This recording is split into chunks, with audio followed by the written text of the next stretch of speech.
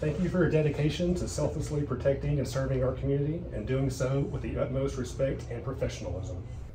Today, people from Congressman Randy Weber's office came by to thank Orange County constables for all of their hard work. They awarded all 4 precincts with a Certificate of Congressional Recognition. Yeah, this is a special visit in honor of National Police Week.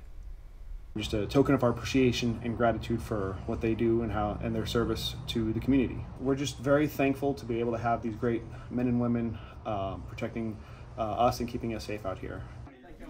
The representatives from the Congressman's office also stopped by police departments in Bridge City, West Orange, Pinehurst, and Vidor.